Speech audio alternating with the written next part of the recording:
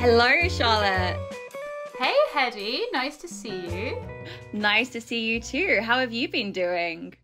Yeah, I'm okay. I'm absolutely freezing, to be honest. After this podcast, I am going to go and climb under a big duvet, I think.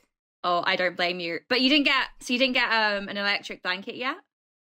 Well, in all honesty, I would love one, but I think it's on the Christmas list, like I said. So now I have to wait for Christmas for someone to give it to me. Otherwise, I'll have duplicates.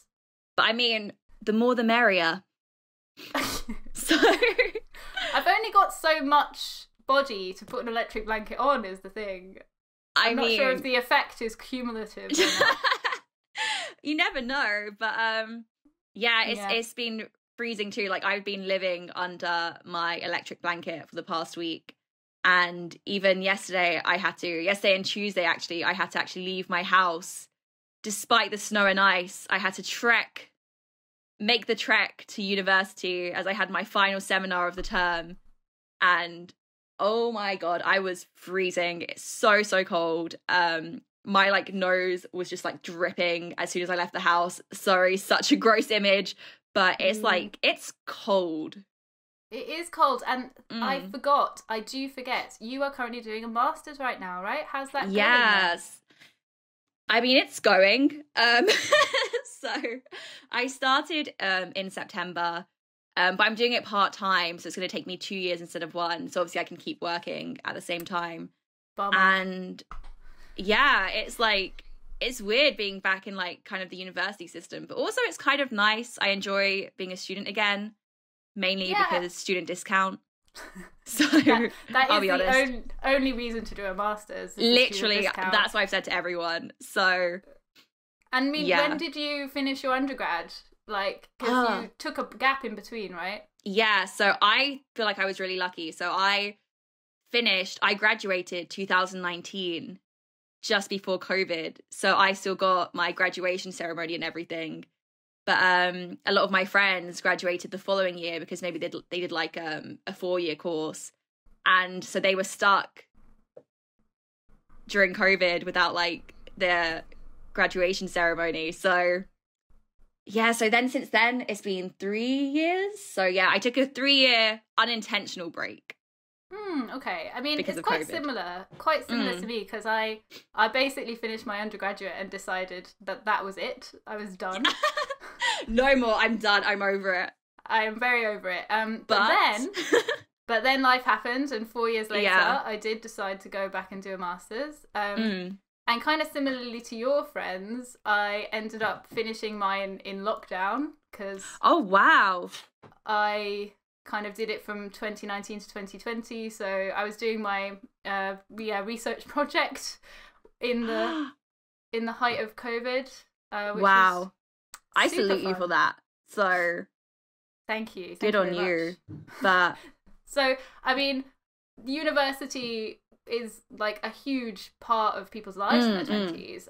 We've both you are now doing your masters. Yes. And we've both done an undergrad, and you can spend years, in these institutions. So we did think today we would discuss university. Right. Yes. Big topic. When you went to university, Hedy, for you're a fresh-faced, little innocent first-year student, what was your first impression? What was it like? Oh my god, can I even remember? I think for me, the biggest kind of change for me, and I feel like it was the study shock. So I think especially doing humanities subjects or social sciences in my case, especially doing those subjects, you're very much kind of left to your own devices, and it's very much, there's a lot of focus on self-study, which I think because I did A-level history, and my teacher kind of prepared me for that during my A-levels, saying, you're not going to be spoon-fed at university. You need to learn to kind of look after yourself and study for yourself and find the materials yourself. So I kind of had the mindset, and so I was kind of a little bit prepared, but still it was so shocking going into university and then just being okay, so wow, I can just do anything. But how about for you? Did you find that as well? or yeah, it's true. It's weird. It's like you go from having all of your time managed and this very, very strict schedule at school to, especially as you say with humanities subjects, the contact hours are very low. Yeah. I think for me, like it was like 10 hours or less. And a lot of people complain because they don't think they're getting their money's worth. I mean, yeah, especially I've always felt so bad for international students because they pay sometimes triple what we pay. And I think that is such a scam, by the way. I think it's such a con. But that's like a whole other topic. Essentially, it's like you're paying to go and spend time by yourself in the library. Exactly. Yeah. And I mean, my university had an excellent library, but I'm not sure if it really compensates. So I guess, did you spend a lot of time in the library then? Were you quite a diligent student? I am not one of those students who would like leave everything to the last minute. Whoops. I did tend to kind of like to go and work in the library, study in the library. If I had an assignment, I would kind of want to begin work on it at least 2 weeks before the deadline. Wow. And I would like allocate the first week to just research in the library, and then the second week I would be like working on drafting it. Yeah, I realise I'm quite an odd breed. I didn't meet many people like me. You are such a good student. Wow. No, for me, yeah, it couldn't be like farther from my truth. So for me, I think like I barely visited the library. For me, like, yeah, I was like definitely an night before kind of person, but I think it's because I felt like I work better under pressure. So I was like, yeah, I can do this. But yeah, I don't think I really set foot in the library much, to be honest. I think because nowadays, for me anyway, like a lot of our resources and readings are online.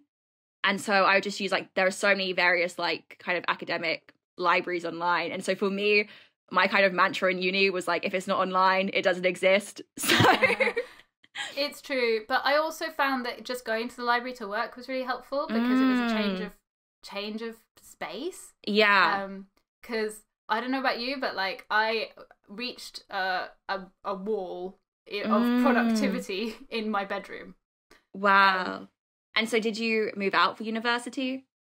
Yeah, I did, because I went to Edinburgh, so I moved to a different city. What about you? Also for me, this is the thing as well. So I stayed at home because I'm from London and I went to a London university. So London is just ridiculously expensive. So for me, it just made sense to stay at home and I could like keep my part-time job and just kind of keep my schedule. But so yeah, for me, I feel like I was more comfortable putting like an all-nighter at home because yeah, I feel like so I was kind of like in my nest, you know? So you're just staying up all night and working until that assignment is finished. Yeah. Okay, you're one of those.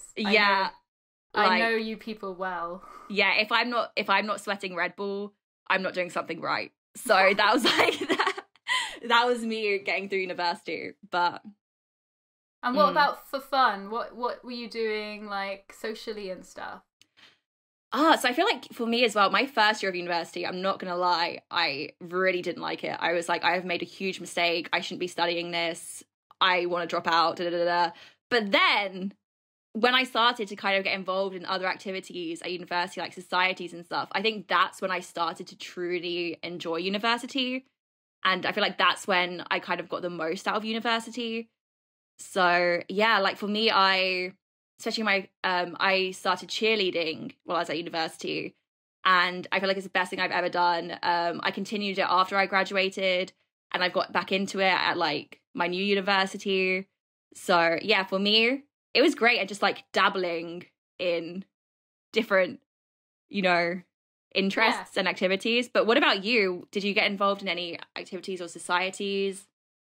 Okay, so vastly different. I did the Science Fiction and Fantasy Society, because I'm a massive dork. Wow. Which was a really funny. And then the other thing that you can do at a lot of UK universities is do an exchange year where you go abroad for a year. or a semester. And I did that, and I went to Canada, and I joined the outdoors club in Canada, and I did a lot of hiking, canoeing, climbing. Yeah, it's pretty cool. That's cool, yeah. So how was Canada then? It was awesome. It was very cold. Yeah. And also it was very hot. So when I arrived, I had like, I only thought of Canada as cold. And I had not brought any warm weather clothing. And it was like 35 degrees, and I only had jeans, boots, coats. So the first thing I bought in Canada was a swimsuit. Rather hilariously. I love that. Like, I would never, like, that would be the last thing I would think to buy if I was visiting Canada. So... No, it was awesome. It was awesome. Did you go anywhere, like, as part of an exchange? Yeah, so I did, like, a shorter exchange. I didn't do a full year, just, like, a shorter term. So in my first year, I went to China. And in my second year, I went to Korea. And that was great as well, because also just, like, meeting new people. And I think as well, to be honest, nowadays, university, I feel like now it's, like, a lot about networking. So, you know how they say it's, like, it's who you know, not what you know. So I think, like, even just doing these kind of exchange programs really helps to... you know, expand your LinkedIn contacts. So. Oh, I hate LinkedIn. Oh, I haven't logged in a while, but yeah. But it's very true. And of course, also just making some, like, really good friends that you'll take with you for the rest of your life, you know? Wow. It's a big part of what shapes us, like, university. Oh, and I think on that note, Charlotte, on that very positive note, yeah, I feel like we'll call it a day. So... yeah, thank you. And I will try really hard to not pull any all-nighters during my masters, but I cannot make any promises. Yeah, and if you need any motivational speeches, you know, I'm right here thank for you. Yeah. Yeah, this was awesome. Thanks, Hedy. Amazing. Thank you. See you next time. Bye.